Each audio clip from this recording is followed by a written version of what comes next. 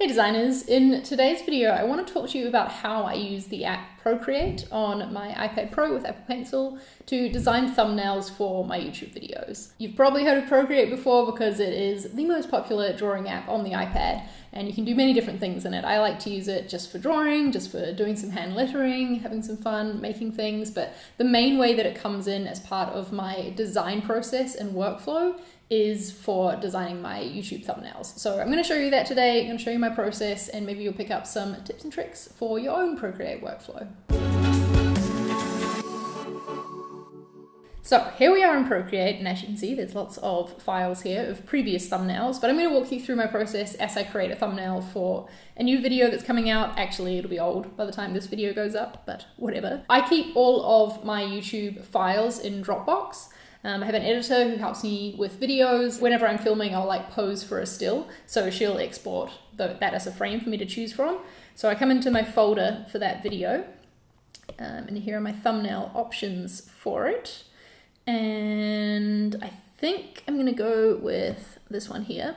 So I just download that and it opens up as a file. And because this has been exported as a frame from a video, it's already at the right size of 1920 by 1080 for a thumbnail. So here I am shrugging in a classic YouTube thumbnail pose.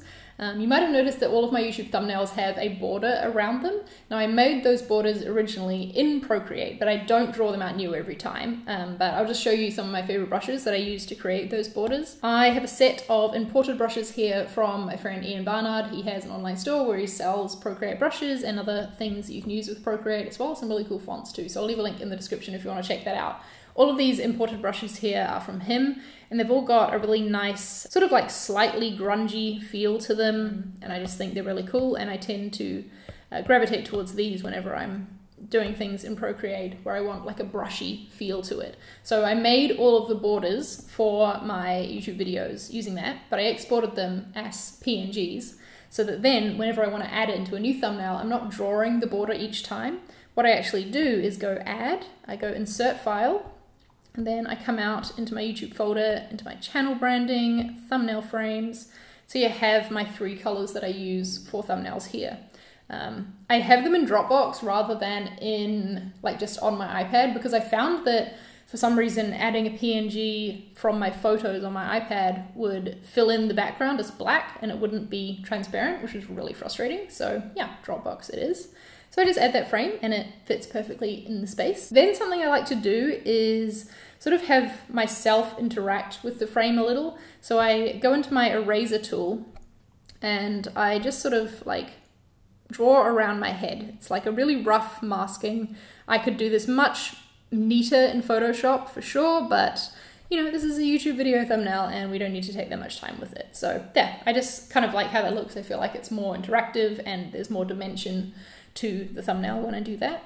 Next, let's add some text. So as you can see in here in my layers panel, I have two layers so far. One is, well, three because there's the background, but you know what I mean. One is the photo, one is the thumbnail frame, and so then I'm going to add a new layer here to start putting my text on. Now, the brush that I like to use to write with is in the inking section, and it's the Studio Pen. I think I might have changed some settings from how it comes, I don't know, so I'll just have this on screen here. You can take a screenshot or whatever and copy it. Then I'm going to come in here and pick a color, and usually I will write my text in white and then have a colored background behind it. So just pick a white. As you can see here though, I've got lots of different color palettes. I've got my Charlie Marie brand colors. I have some of the ConvertKit colors in here for whenever I do something for work. So that's really handy that you can save different color palettes for different reasons. And then now I think about what I'm going to title this video. I think I'm going to call this video something like how to make a product animation when you're not a motion designer. Something like that. Anyway, the thumbnail. So I'm just going to set about writing it now. Let's test how thick that is. That feels too thin to me, so I'm just going to use this slider here to move it up. Too thick. Let's go somewhere in the middle.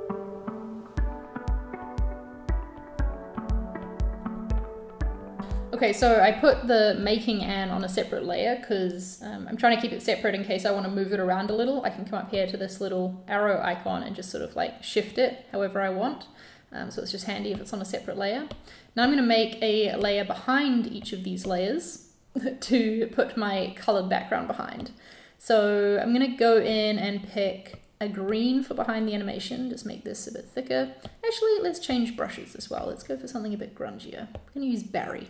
Good old Barry. Then I'm going to come in here, see I'm on this layer that's sitting behind animation, and I'm just going to, whoop, that's way too thick. By the way, you can double tap on the screen to undo, which I think is incredibly helpful. So then I'm going to come in here and draw behind this. I'm being really rough with this because it's kind of like, it's the aesthetic that I'm going for. The brush itself is rough, so the drawing and like everything doesn't have to be perfectly even either, which is nice. Okay, so see how I came to the edge of the purple here? I'm feeling that it's a little bit close to the edge. So what I'm going to do is group these together by sliding along on that and clicking group. So now this animation text is in one group for me to move together. I'll click on this arrow and just move it along ever so slightly. Do I want to have it lower maybe? Maybe. Actually, I'm kind of liking it there underneath my hands. I don't know. Let's keep it here for now. That's the beauty of it, is that you can move around the pieces. And then for behind the making I'm actually going to use pink for this. I like to use different colors.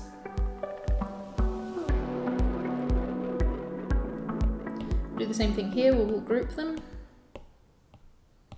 Then sort of move it down slightly. Then sometimes I like to write like an aside, you know, in parentheses underneath. So I'm going to click on this dark color and come back to my pen, make it a little bit thinner, and I'm going to put, oops, I forgot to make a layer. So it's good that it'll warn you, make a layer for this part. Oop, way too thick. I just feel like this dark text sort of catches your eye a bit, makes you look twice. Something I like to do as well though is make my white text stand apart from the background. And I'm actually feeling like I want my background to be thicker, so I'm just going to go in and add a bit more in here. Make the brush bigger. Yeah, we'll put that in a block instead. A bit more on my green too.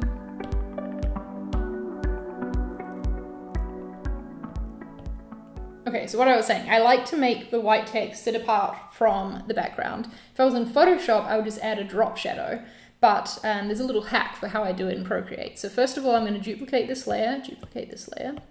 Then I'm going to take the layer of the one behind. I'm going to lower the brightness all the way down, which sort of makes it, if I move it, makes it dark, you see. And then I'm going to get my blur tool, and I'm just going to slide it along. So you just drag your pencil along the screen, and it starts blurring out. So when I get to about here-ish, that's when it's looking drop shadowy. It's a little bit dark though, so we'll just come in here and lower the opacity somewhat. And there, can you see the difference between the making and the animation? How this one like feels more active and has more depth to it. So let's do the same thing for the animation one.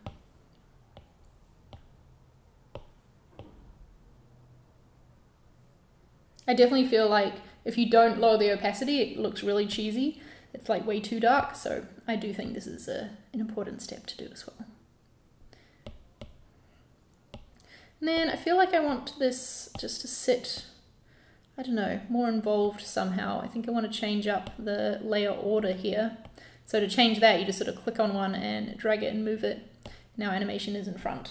There we go. I feel like that works. Sometimes I'll also like want to add some little doodles elsewhere in the piece. So maybe I'll take green, take my ink brush and do something like a doot doot doot doot doot doot. I don't know, just think it looks cute.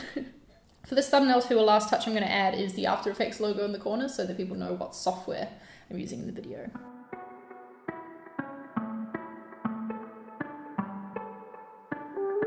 One thing that I learned the hard way when you're resizing something, I want to click uniform to keep it equal, and so I don't accidentally stretch this logo out and make it look shit.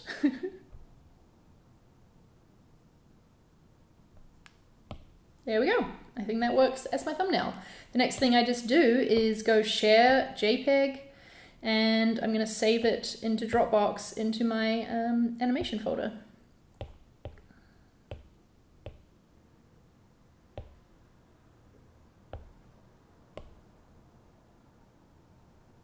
there we go. Now I can access it on my computer and add it to my YouTube video. I think Procreate is a great app. It's really fun to play around with all the different brushes and make things, you know, but it's also, for me, a really quick way for me to make a thumbnail for my YouTube video. I find it very easy to just whip one up, and I can work much faster than if I was perhaps laying it out in Photoshop. And there's just something about being able to draw on it, to be able to mask quickly just by drawing around my head, you know, it all works out really well for me. So there we go, that's how I make a thumbnail for my YouTube videos. This is a process I've been using for several years now, and honestly, I just find it really quick to get the work done. If you've got any questions about the process, please feel free to leave them down below in the comments. And if you're not subscribed to my channel already, I would love it if you click that red button, turn it into a gray button. I think that's what happens, because I make new videos about design every single week, and I would love to have you back here for the next one. Thanks for joining, everyone, and I'll see you in the next video.